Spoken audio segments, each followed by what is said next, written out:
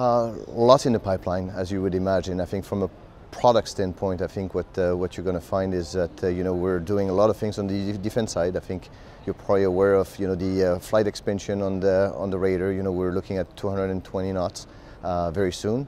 We continue to do tremendous things on the 53K, which are things that employees are very proud of. I think we're around the corner for good developments on the JMR. So this pipeline is outstanding. We continue to innovate, to bring new technologies to the existing products, all of the Hawk families, but also on the commercial side. I think the recent announcement of real-time humps for the S92 are advances, that I think will enable current operators, to have better operations, lowering the costs and increasing the safety of the aircraft. So lots of things in the pipeline, lots of innovation, lots of developments, and we're very, very proud of what's happening at Sikorsky. Black Hawk and the Seahawk family of products are unquestionably doing extremely well right now.